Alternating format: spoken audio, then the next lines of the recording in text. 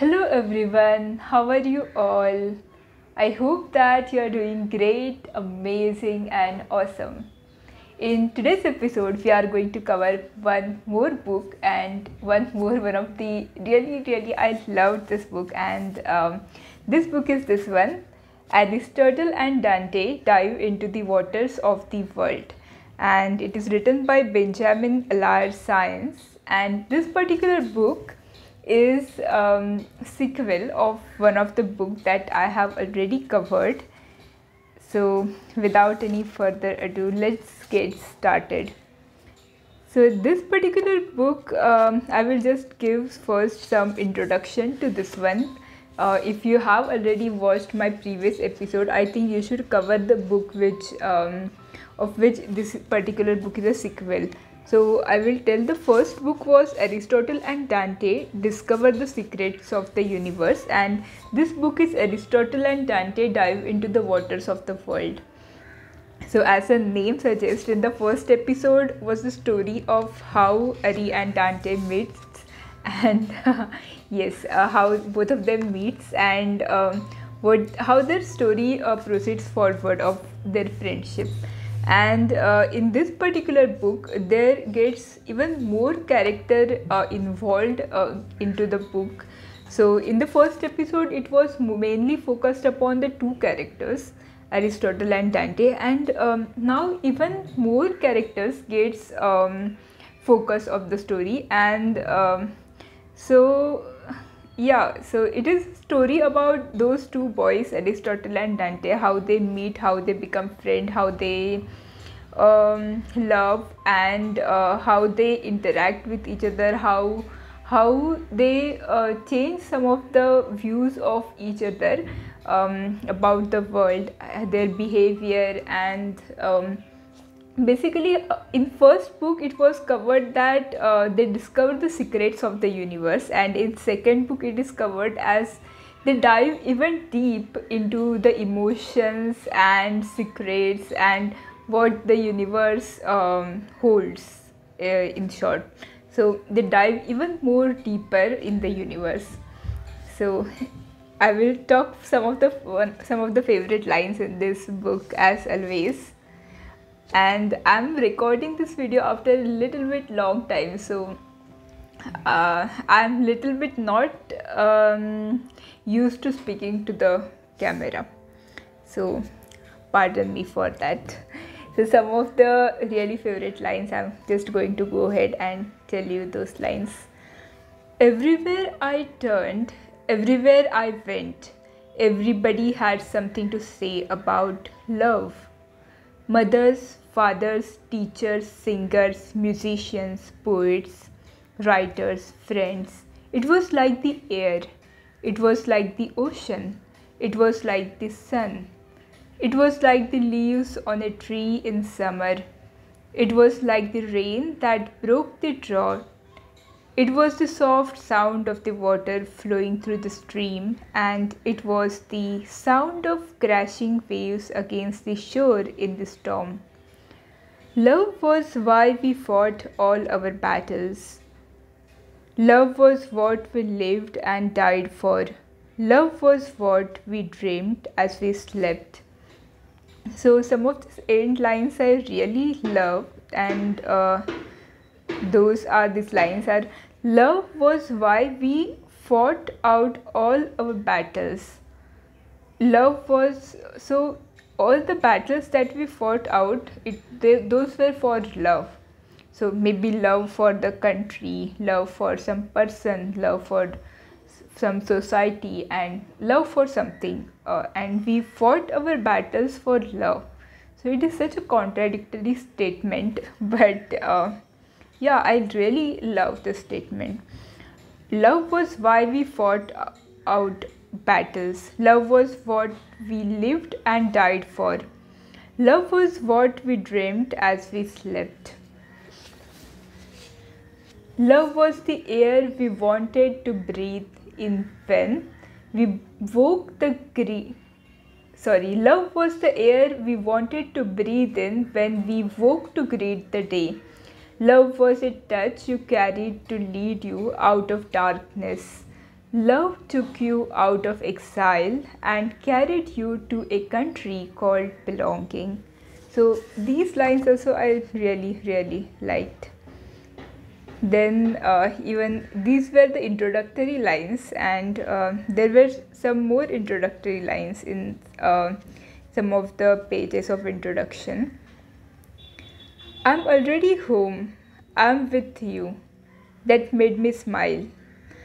And this sentence that it is maybe it is such a little bit cliche sentence, but I really liked it.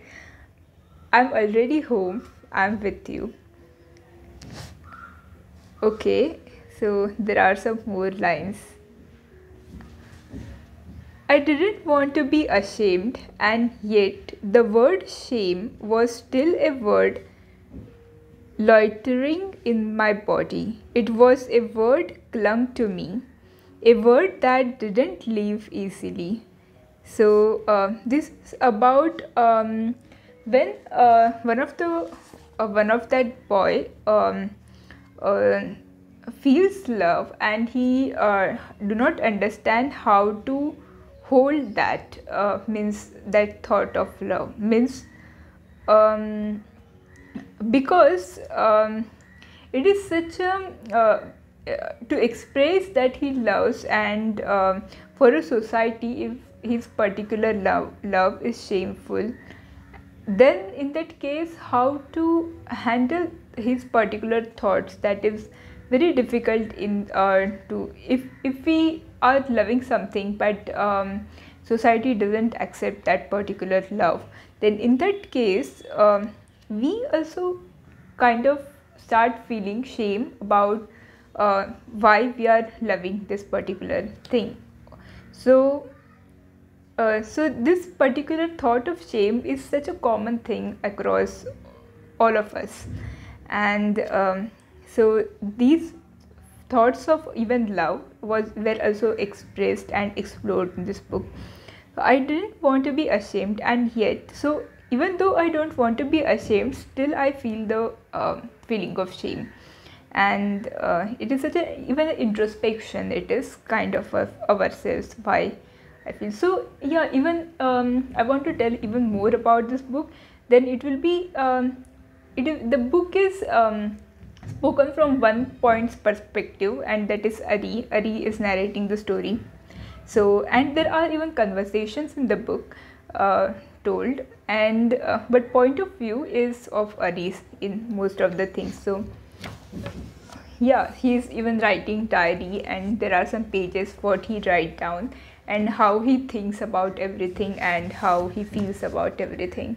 So one day you going to fill these pages with words that come from you. I have a feeling that you will have a long relationship with words. Who knows? They might even save you. They thought you were just an animal they could kick around and even kill. But I think it was them. They were the animals. When will we all get to be human, Dante? So these particular lines, in this book there are even covered some of the things such as violence, and how one part of society rejects and dejects all a little part of society that are maybe which they do not belong to, and they do not understand, and they do not understand, and they do not want to understand. So because not understanding, because they are already established part of the society, so understanding other some other type of society may feel them jeopardized or insecure, mostly insecure about themselves. So that is why they do not want to understand that particular part of a society, and that is why they even show violence to exterminate that part of society. Not only exterminate, but also to give more pain and push them even more downwards, that part of a society. So yeah, there are some points covered about the violence and how one part of a society ignores another point of another part of a society, even though at a greater extent both are part of a whole same thing, yet the same thing, human, and still these things happen. I used to live in a world that was made up of the things I thought. I didn't know how small the world was. I was suffocating in my own thoughts. I was like living in a world of make believe, and the world I lived now was getting bigger and bigger. So, as the name suggests of this book, that they dive into the waters of the world. So, this is again thoughts of Ari, and he's trying to say that the world I before used to live in was a very small world and of my own thoughts, and the world was made up of my thoughts. So this particular thing is interesting, that the world that we make in our head is actually made up of our thoughts. And even in a one day we go through so many thoughts in even a one day, 1 minute, and every minute we are producing thoughts and thoughts and thoughts. And what we think of a world that is most of the times is actually a thing called as a perceiving, and how we perceive the reality. So most of the people, if we ask them how their world is and what it consists of, then it will be consisting of so many different answers, because everyone's point of view is a different point of view of perception. So what he's trying to say is that the world I lived in before was a very very small world, and now it is getting bigger and bigger, because and also I was living in a world of make believe, that I will produce some thoughts and I will live in that thoughts. So without even trying to explore what the reality is. This one thing is important, that without even trying to explore without even trying to explore what the reality is, and I will just make out my own thoughts and live in my own thoughts.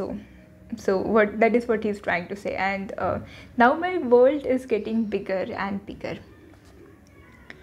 Okay. Yeah. Okay, so actually this book was a quite big book. I mean, let me see how many pages were there in the book. Almost, I guess, around more than 500 pages. So there were so many interesting lines and so many interesting thoughts in the book that I may not even be able to cover in just one episode. Yet I'm trying to cover what I really loved and in the book. You get used to not talking. You get used to the silence. It's hard, to break silence that becomes a part of how you see yourself. Silence becomes a way of living. So, I think that is self-explanatory and beautiful lines. And there were not any words for what was happening, and even though words were important, they were not everything. A lot of things happened outside the world of words. So it is talking about the words, and words will not always be able to cover up what is important. Not always. So and there were a lot of things, and sometimes words are because we are not so skilled and everything doesn't have words to explain, we sometimes fall short of words, and so we have to take hold of some other thing to explain that thing, such as art or something like that, visuals or so words sometimes so even though words are very important, very important, still sometimes there is something even bigger than words. So that is what it's trying to say. Okay. There is a voice in the universe that holds the truth of all those who walk the earth. I believe that we are born for reasons we do not understand, and it is up to us to discover those reasons. That is your only task. If you are brave enough to sit and listen to the voice of the universe in the silence that lives within you, then you will always know what matters. And you will know too that you matter more to the universe than you will ever know. So, these are really amazing lines. Okay, I'm going to talk once again and I'm not going to explain much. There is a voice in the universe that holds the truth of all those who walk the earth. I believe that we are born for reasons we do not understand, and it is up to us to discover those reasons. That is your only task. If you are brave enough to sit and listen to the voice of the universe in the silence that lives within you, then you will always know what matters. And you will know too that you matter more to the universe than you will ever know. There are even some more lines that I really loved about this book, and I'm going to go through them. And I thought how life was like the weather. It could change, and how Dante had moods that were as pure as a blue sky, and sometimes they were dark like a storm, and that maybe in some ways he was just like me. And maybe that wasn't such a good thing, but maybe it wasn't such a bad thing either. People were complicated. I was complicated. Dante, he was complicated too. People, they were included in the mysteries of the universe.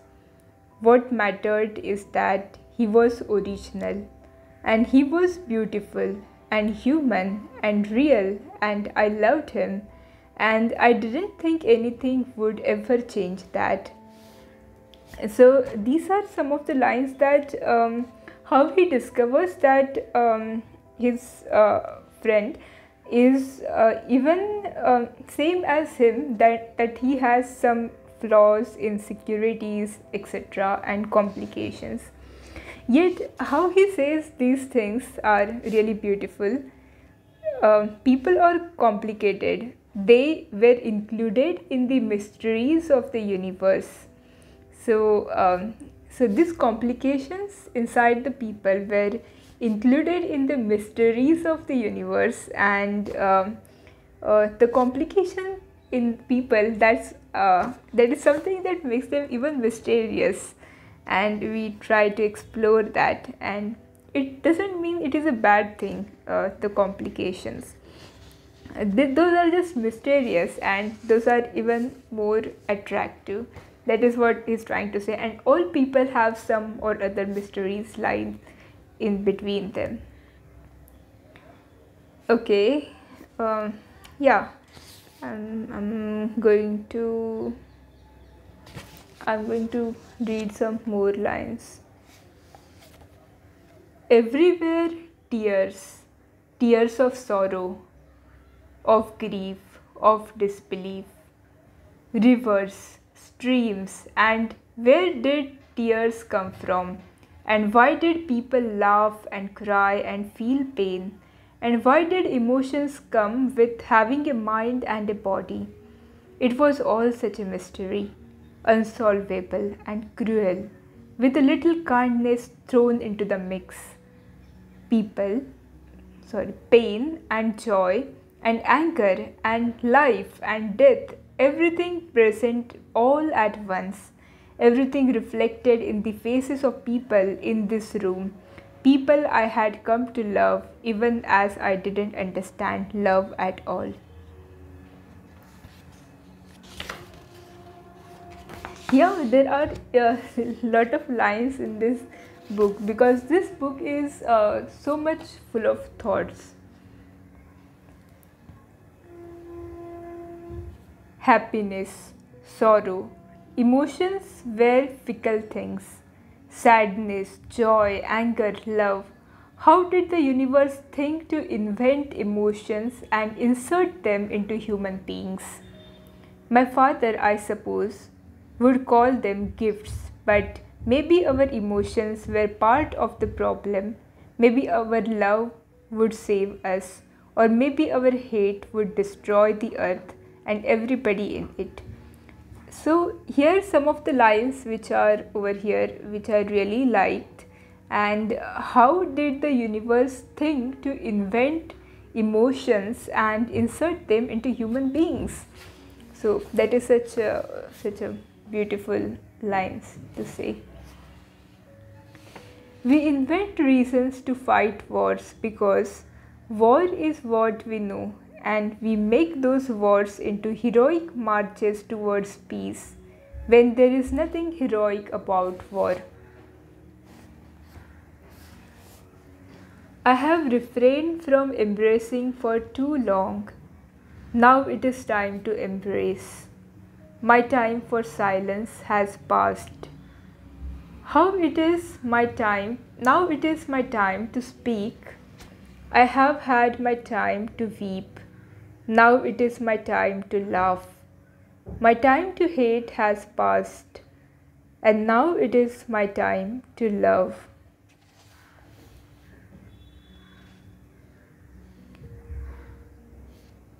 Everyone has stories to tell. My dad had them, my mom had them, and I had them. Stories were living inside us. I think we were born to tell stories.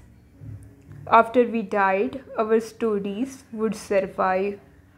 Maybe it was our stories that fed the universe the energy it needed to keep on giving life. Maybe we were meant to do on this earth was to keep on telling stories. Our stories and the stories of the people we loved.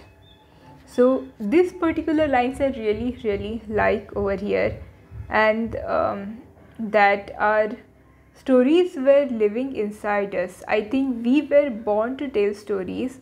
After we died, our stories would survive.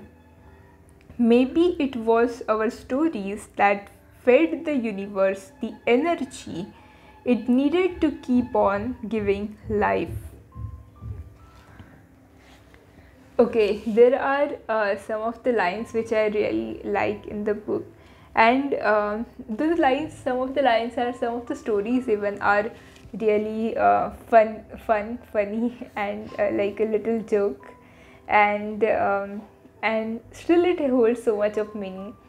And there are some of the lines like this: there was something about girls that guys didn't have and would never have. They were amazing. Maybe one day, instead of always having to prove they were real men, guys would study women's behavior and start acting a little like them. Now that would be awesome.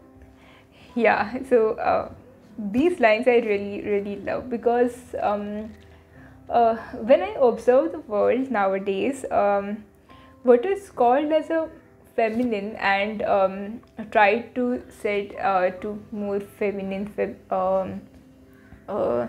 woman empowerment. I don't want to talk about feminine.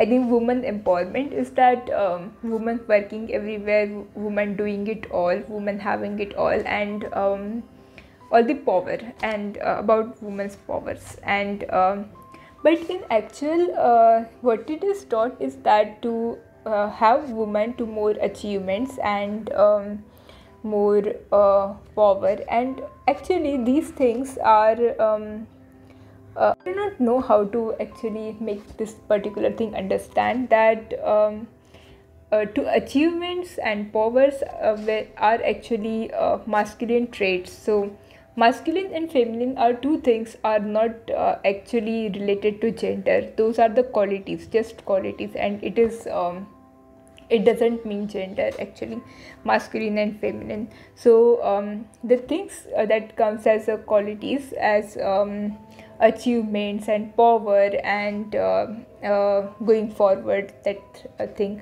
and that is called as a masculine thing, and feminine thing is more like sustainability, caring, and these things. So compassion, etc. So what is called as a woman empowerment is to tell women that to have masculine qualities, but actually on the other hand, no male, actually very less male, try to have a feminine quality inside them. So this this is a little joke that is I feel over here, that instead of having to prove that they were real men, guys would actually study women's behavior, because women's behavior have a inherent feminine qualities inside it, such as caring and caring, nurturing, and these things, and will try to be more like them. So that would be awesome. So I think women's empowerment is not only has to be about achievements, making women have more achievements, etc., but it should also be about balanceism, that is every person having both qualities, of trying to have both qualities of masculine and feminine both, and even respecting both qualities.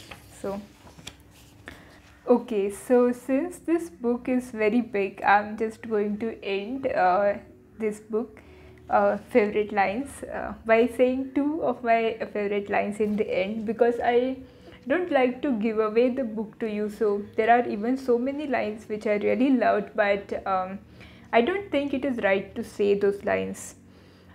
So here are these two lines.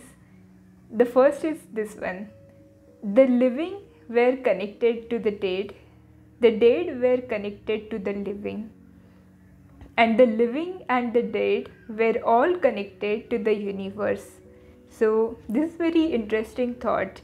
The living were connected to the dead, and the dead were connected to the living, and the living and the dead were all connected to the universe. And this is the second line: I was also learning that loving someone was different from falling in love with them. So this is very short and some meaningful sentence. Actually, it is that loving someone was different from falling in love with them. So falling in love is a start of process of something, but loving someone is something that feels like eternal. So yeah, so these are all my favorite lines, so some of my favorite lines. So these were some of the lines that I really loved in this book. And this book, actually, I really loved this book, because for the reason is that this particular book has so many thoughts in it, and thoughts of exploration of world that we live in. And because of these exploration of thoughts, I really liked this book. Talking about this book, there are so many things I loved about this book, but I want to tell a little bit few things I did not like about this book, and those are some of the things are too much extreme as per my thinking point of view, and too dreamy to see how the things were working in the book, because in front of the book, how he accepted his family and how he explored the journey of acceptance of the things around him, are, for me, those are a little bit too unrealistic. I thought there would have been more struggle. If for any other teenager, there would have been even more struggle towards the acceptance. And for me, this the journey of acceptance, for me, I felt it was a little bit too unrealistic and too calm towards it. Means he just accepted things too easily, and he struggled really less towards them. But apart from that, means what I have to say is that there was lot of struggle that was internal, but there would have been actually a lot of struggle that should have been external struggle as well, because everyone was too good and good person. The story and book, in the book, all the characters were too good, and their goodness were explored a lot. But the external characteristics or external situations which could have been bad and really worst, and those were not much focused so often, and so that is why it feels a book too a little bit unrealistic.